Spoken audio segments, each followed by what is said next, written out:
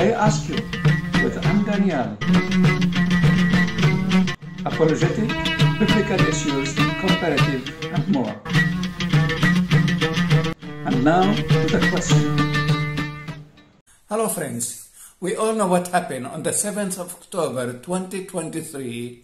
A group of terrorists breached the frontier into Israel, from Gaza into Israel, to terrorize peaceful community.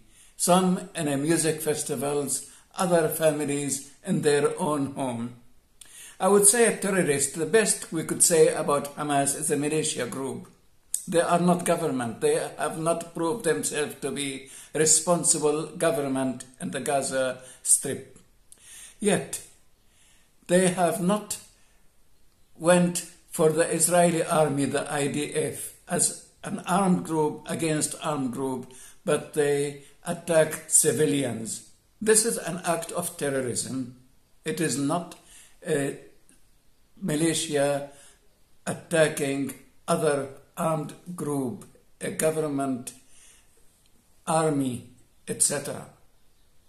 And the mastermind for that was Yahya Sinwar. Now the question, where is the mastermind of this? In retaliation, Benjamin Netanyahu, the Prime Minister of Israel, said, "We have not started this war. It was imposed on us. Hamas started this war, but we will finish it in our own term." So this is the problem now. And my heart goes with the people in Rafah. But the main perpetrators are the terrorist group Hamas. Here we have Yahya Sinwar, like what happened to Al-Qaeda and Daesh, ISIS, and other terrorist groups before. Hamas must be eradicated for the peace of Israel, for the peace of the region, for the peace of the whole area of the Arabic-speaking world around Israel and the rest of the world as well. Terrorism cannot be tolerated. But where is the mastermind? Where is Yahya Sinwar now?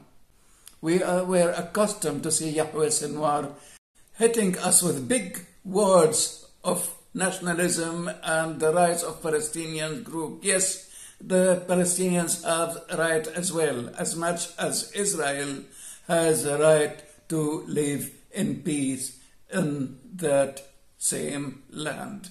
It is a matter of fact.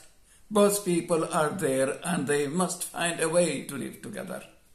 Talking about Yahya Sinwar, he was seen in one of the tunnels running. Apparently Yahya Sinwar is running between one tunnels into the other because they have a big network of tunnels under Gaza Strip.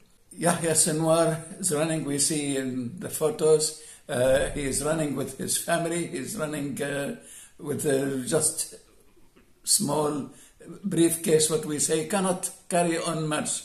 He left all the money, leaving piles of money, while people above the ground, starving. Hamas group and their leaders left piles of monies here and there. They couldn't carry. Let us watch what Yair Pinto posted on the social media. Sinwar escaped, ran away, was taken away. It illustrates Sinwar's passivity, his helplessness, his ridiculous and pathetic lack of personality. So I cannot see Sinwar as a hero. That's not how heroes would end, running under the ground.